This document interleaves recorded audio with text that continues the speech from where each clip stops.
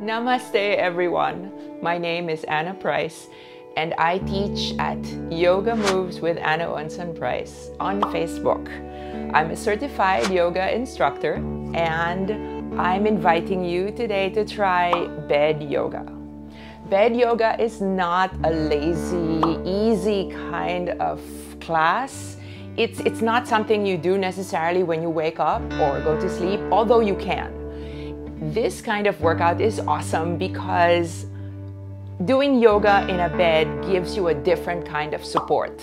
So it's softer in different places so that when you have muscles or joints that are a little bit tight, the mattress has leeway.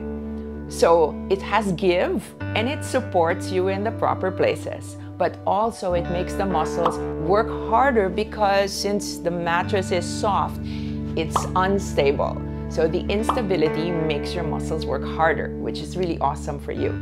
So I'm gonna give you different moves. There will be warming up, there will be core, chest, back, legs, everything. And the nice thing about this is that you can do this anytime. Instead of having a few minutes of free time in between your meetings or work and you have to go get your mat and lay it out and sit down on it. Instead, you can just leave and jump onto your bed and you're already ready to work out. So we're going to start with breathing. I'm just gonna grab one of my pillows and put it over my stomach. So it can be any size. It can be a little stuffed toy or a large pillow, and all you're doing is relaxing your shoulders and your arms and then expanding the lowest part of your stomach against the pillow. So we inhale using the diaphragmatic breath. And when you exhale, it deflates the chest and the stomach and it pulls away from the pillow.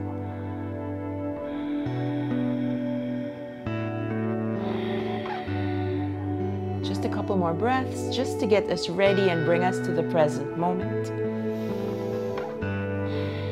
And one last breath.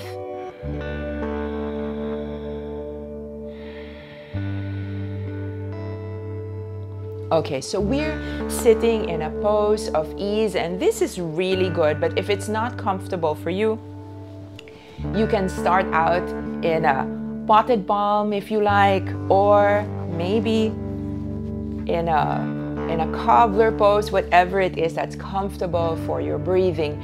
And then we'll move on. And I'm gonna move sideways so you can see me against the length of the bed. This is figure 4 because it looks like a number 4. And it's very important because it helps make the hamstrings more flexible. So what happens when you do this on a firm surface is that it's more difficult, but because of the mattress, your hips go down and it makes it easier for you to sink. We don't want to hunch up, we want to lengthen. So you bring the forehead towards the foot, you can be upright, you can be down low, the head comes down only when you're ready.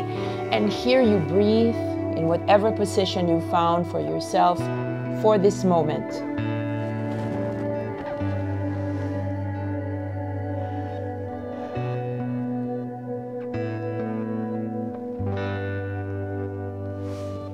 And you come up slowly and with support, and we do the other side.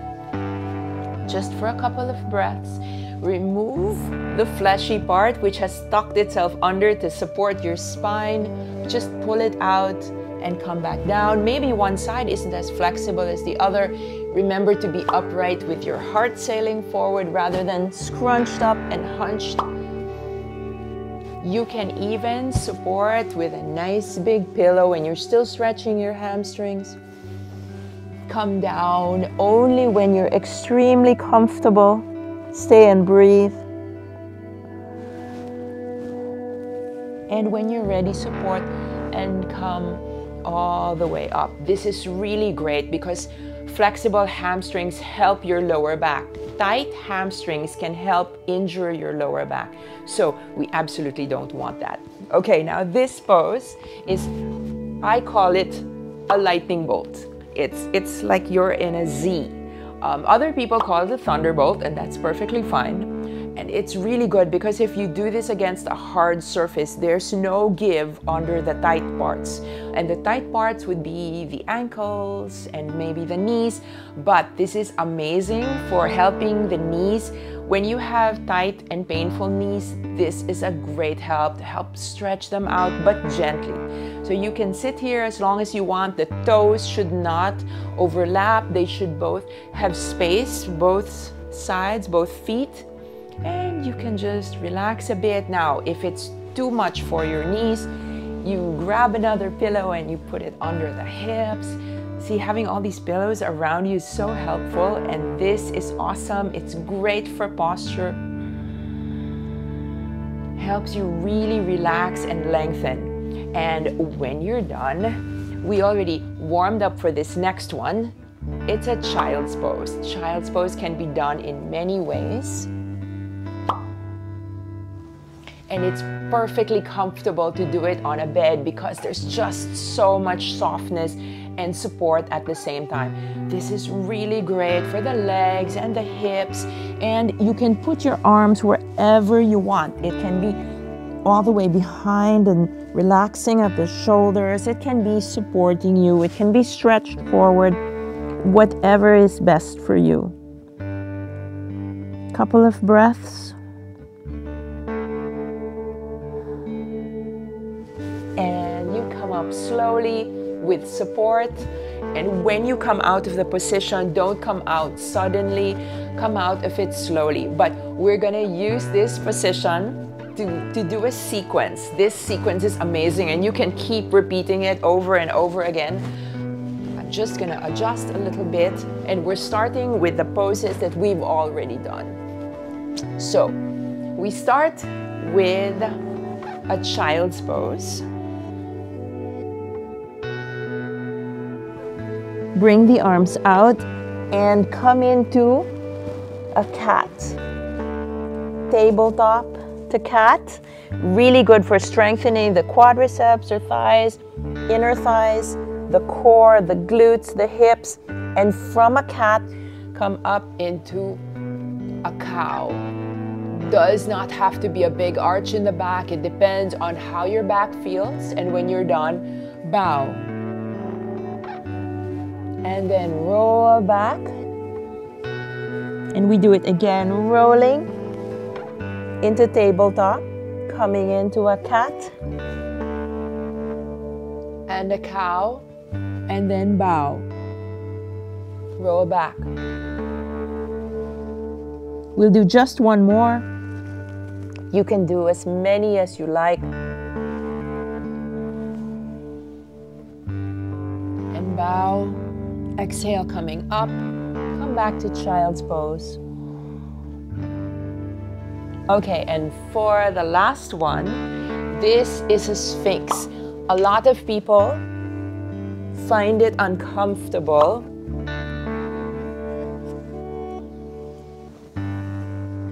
to come into a cobra.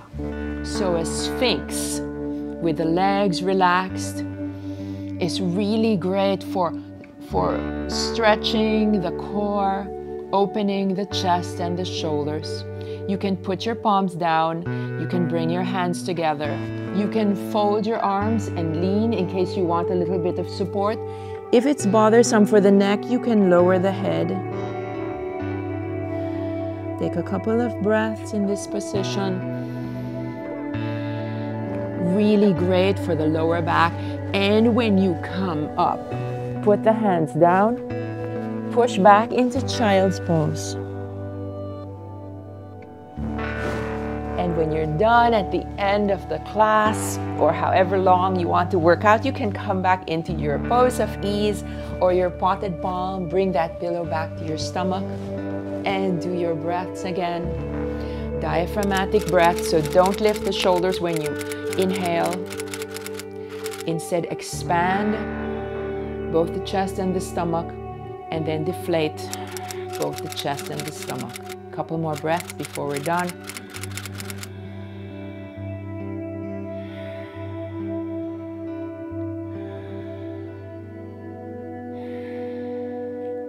I'm so glad you were able to join me today for this bed yoga practice, and a heartfelt namaste.